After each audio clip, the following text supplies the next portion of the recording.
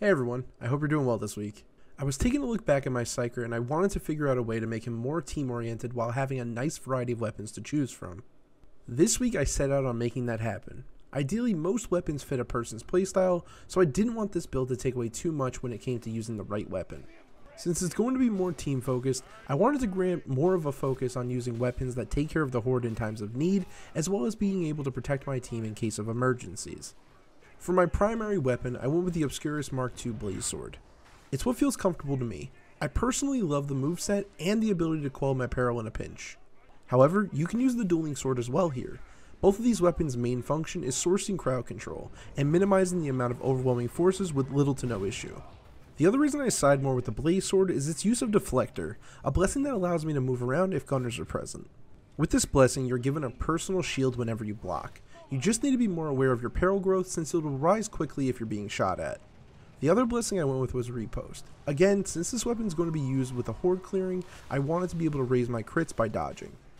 Again though, if this is about speed, you might want to go with the dueling sword as it can definitely provide you with a huge boost of speed between dodging, and it also provides multiple hits on target much quicker.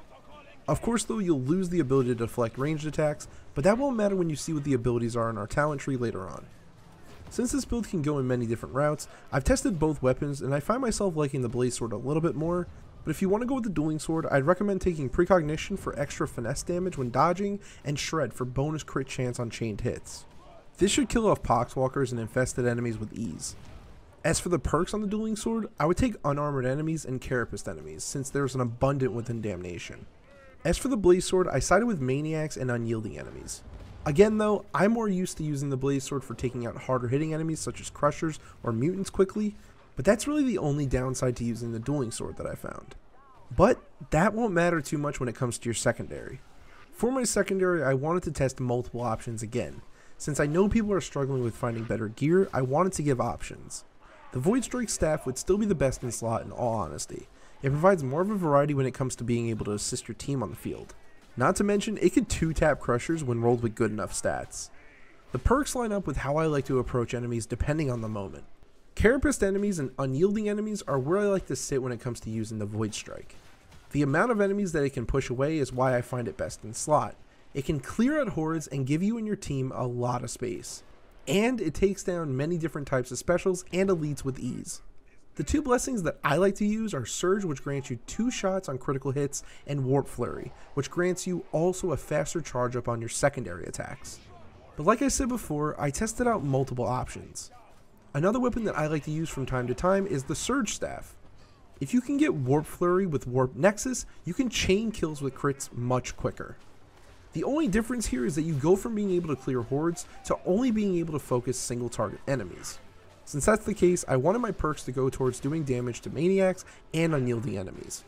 I tested out the other two staffs, and while I find them still useful, I find them really low in damage output compared to these two. If you're going to use the Surge Staff, I would recommend highly taking the Dueling Sword, as it provides you with much more mobility and an easier way out of situations with the ability to dodge and crit. Whereas with the Blaze Sword, you can take either staff, as you can rely more on its warp charged ability and being able to defend yourself against gunners. As for Curios, you want to have max toughness across the board for all of your top blessings. However, if you find yourself downing a lot because of peril levels being too high, then you can throw on a wound just to be safe.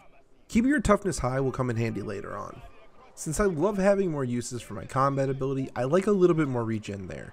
But with resistances, I usually go with at least one for gunners, as well as some for corruption resistance. For your final perks, I'd lean towards having some toughness regen speed, as you'll see that your toughness will be your main focus on your survivability. Toughness will coincide with most of our passives. Speaking of passives, let's take a look at our talent tree for a second. I wanted to give my Psyker multiple ways out, as well as have tons of tools at his disposal if needed during any encounter. With Telekin Shield, we can spawn a shield in front of us for 17.5 seconds. It blocks all ranged attacks and lets our teammates shoot safely behind it. As for our ability modifiers, I went with Bolstered Shield for an extra shield cover. I also chose Enervating Threshold, which has a chance to stun enemies that pass through it, but specialist enemies will always be stunned. This is great for Poxhound missions when your team is readying for the oncoming pack. Walling off a choke point can give your team a safer option. One of my favorite uses for this though is picking up teammates in dire moments. Like when a mutant is rushing towards you, you can stop him dead in his tracks before he's even able to get to you. I find this more versatile than the dome, just for the ability of being able to stop specialists alone. I went with a sail as my blitz because unarmored enemies can be killed quite quickly. That means gunners, ragers, and snipers can be taken out with ease, and without worrying about aiming quickly. And we already have weapons if they're armored with carapace anyways. The two blitz modifiers that I chose were ethereal shards for the ability to pierce more targets, and quick shards to help replenish our shards quicker. When you have a room with tons of targets and you notice that your team is all scattered around, you can hang back and send some shards to back them up. This will allow them to get some much needed breather room and prevent them from being overwhelmed. Since we want our shields to be our main use of deflecting, I went with Seer's Presence as my aura. This just gives us a 10% cooldown reduction for everyone on the team. Our keystone ability will be Warp Siphon. This can be great for when multiple gunners push your team, because upon killing any specialists or elites, you'll gain a warp charge, and you can gain up to 4 of these. Each use of your warp charge reduces your cooldown for your combat ability by 7.5%. This can be huge for protecting your team and shield spamming. I wanted to enhance that for whenever we're not using our shield, so for the modifiers, I went with Empyrean Empowerment for the base damage increase of each charge that we gain, and Inner Tranquility for the negative 6% peril generation reduction for each warp charge that we gain. I think what makes this build work so well are the other two keystone modifiers. Psychic Vampire grants you the chance to earn a warp charge on any kill. Needless to say that these are just free charges. And with Warp Battery, we can store up to 2 more extra charges, getting us to a total of 6. That means with maximum warp charges, we gain a 24% increase to our base damage and up to negative 36% peril generation reduction. But best of all, we can gain up to 45% combat ability cooldown whenever we use our shield, readying our next shield much quicker if needed. For the passives, I wanted this build to focus mostly on survivability with as many options to help our team as much as we could. With Battle Meditation, we gain a 10% chance to quell 10% of our peril on kill. This is best used with the Void Strike staff, as multiple targets can be cleaved upon releasing your buildup of your secondary attack. I chose Empathic Evasion as it gives us a free dodge against ranged attacks for 1 second whenever we hit a critical hit. And with Kinetic Deflection, we can gain peril instead of using stamina to block. This will come in handy whenever we're using our Blaze Sword. Mind in Motion allows us to move at a normal rate while quelling, which is a must when you're trying to move with your team. With Puppet Master, it gives our Coherency Aura a 50% radius boost. Quietude was the reason we wanted such a high toughness blessing for our Curios, as every time we quell 10% of our peril, we replenish 5% of our toughness. Solidity increases our quell speed by 30%, making our regen even faster. Soul Stealer is really nice as it also replenishes our toughness whenever we get a warped attack kill. This is incredibly useful as we gain this in multiple ways, and it gives us a little bit more survivability. And lastly, Warp Expenditure, which also replenishes our toughness for every 10% of peril generated. And as long as you're juggling your peril, you should be able to remain at a steady flow of toughness while fighting. A great way of making sure that you can gain fast toughness is using your staff and spamming, or taking out your Blaze Sword and spamming your special attack, and quelling it immediately. Another way you can earn toughness in a pinch is with a sail. Juggling between killing enemies and quelling your peril is a great way of regenerating your toughness very quickly. As for my operative modifiers, I went with having an increase to crit hit chance, toughness replenishment, peril generation, range damage, overall toughness, and toughness damage reduction. As a disclaimer, using force weapons makes this build a lot easier to control your peril, as every weapon that you'll have will be able to quell. If you feel comfortable with the dueling sword, it would definitely give you an advantage over crowd control. I just prefer the Blaze Sword because of its ability to keep me safe against gunners. Overall, Psyker has a lot of different abilities that can be utilized to manage your team's composition. In between making this build, I actually made another build that needs a little bit more tweaking before I can call it good, but it will use the Dome Shield for maximizing team toughness replenishment. However, that can be more useful when running Maelstrom missions with lots of different specialists. I really hope that some of you looking out for more team-oriented builds enjoy this one, as it grants more aggressive playstyles to strive and allows you to protect your teammates from disablers and ranged threats with ease. Play in the middle of your team and stay with anyone using a strong ranged weapon. Assist them when it gets chaotic, and trust in your ability to balance your peril. Anyways, I'm going to go join another match and guide my team to victory. Enjoy the rest of the match showing off how to use this build effectively, and in case you forgot, my name is Zen, and I hope to see you again real soon. Good luck out there.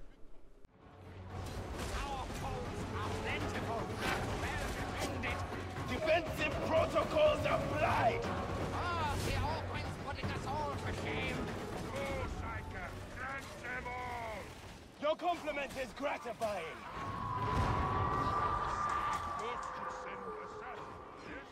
An assassin needs a target. can't very well just point them at the home. Training can only carry you so far.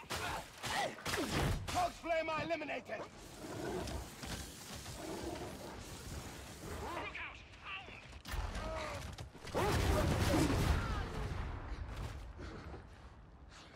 So hungry. Ready back! This is not how I saw the day proceeding. Look out! Hound! Engaging multiple targets. The hound is slain! Weaving bastion! Creating bastion! Isolating targets. I won't let you in. A pulpit, but no sign of its preacher. What an absolute shame. I have plenty to bring. Come and hear it. Get back! Exploding barrel! Look there! I found a grenade. Am I abandoned or are they lost? Yes, I'm sure there's something fascinating over there. Look! It trapper! Ammo! That's better. No more. Go there! Ammo! Engage!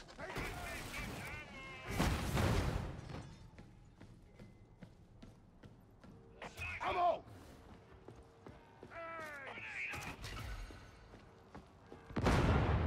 Agreed. The Curios are nearly biding their time.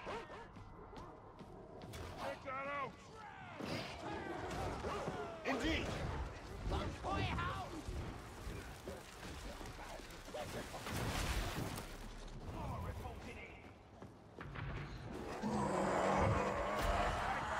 And seems to have done.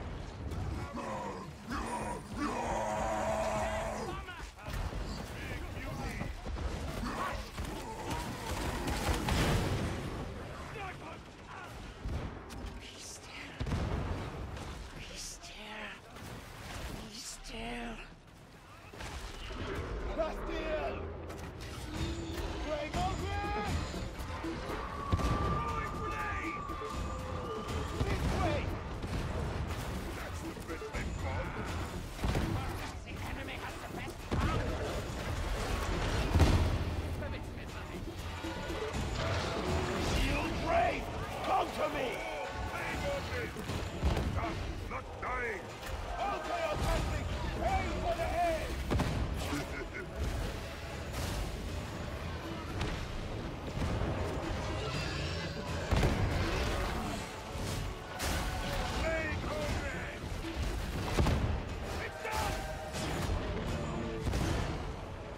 Terminus!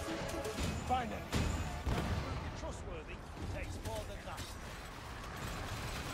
Defensive protocols applied! Gotta reload! Well, this is their job. That's why you don't trust me yet. Hit me!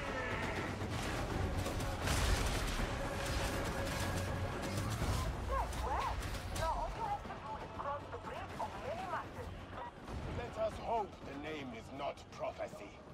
I have much yet to achieve. Staff Target pacification.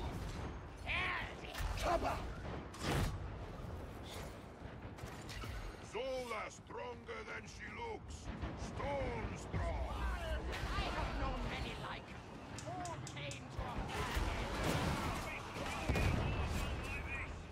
Someone call for Ammo! Time for the main event.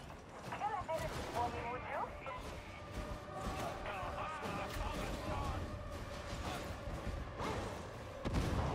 There's a hound nearby! The sniper is dead! We are getting somewhere. Get a line to be deployed. Unless you want to be alone.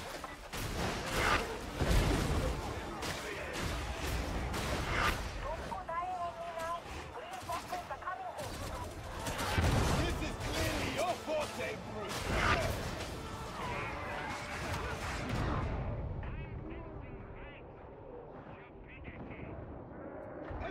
spotted!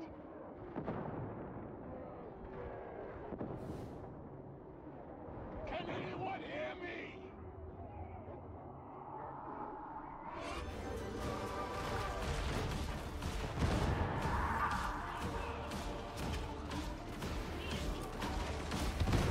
A commendable shot. This med station is of utility.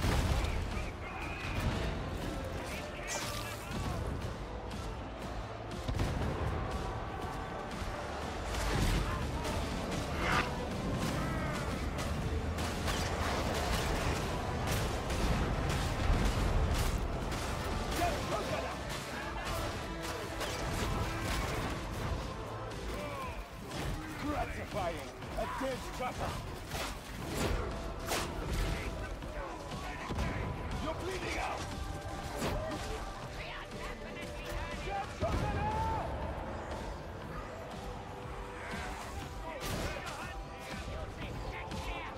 Lucy!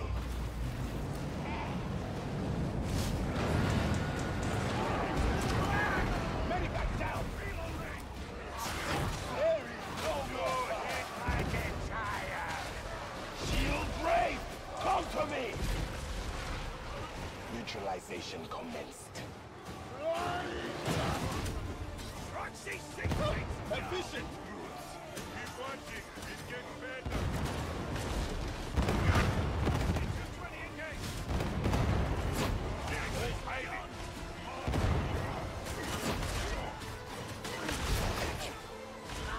I should speak all before me.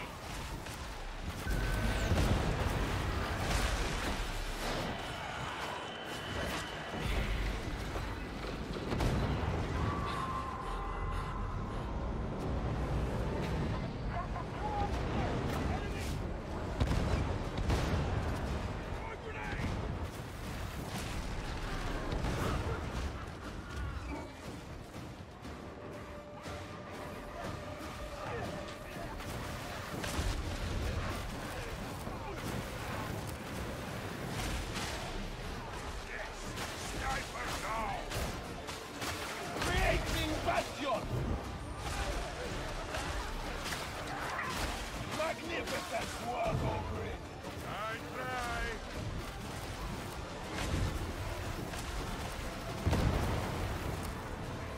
Buzzing. Buzzing. Buzzing.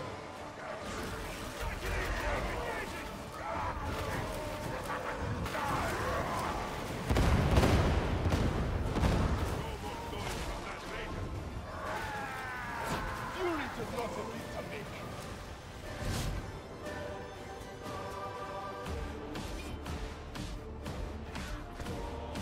Target neutralization.